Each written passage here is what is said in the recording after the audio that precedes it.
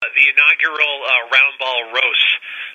So it's going to be a roast of Coach Travis Secure, but really the headline is that this insane coaching tree that we've got for Grizzly basketball is all coming back to Missoula. So coaching legends like Mike Montgomery, Stu Morrill, Blaine Taylor, Don Holtz, they're all coming back to Missoula, and so are Larry Kristoviak and Wayne Tinkle, who, the other guys are retired. Kristoviak and Tinkle, they're busy guys. They're coaching at Utah and Oregon State respectively now. So it's going to be this really great gathering of basketball coaches.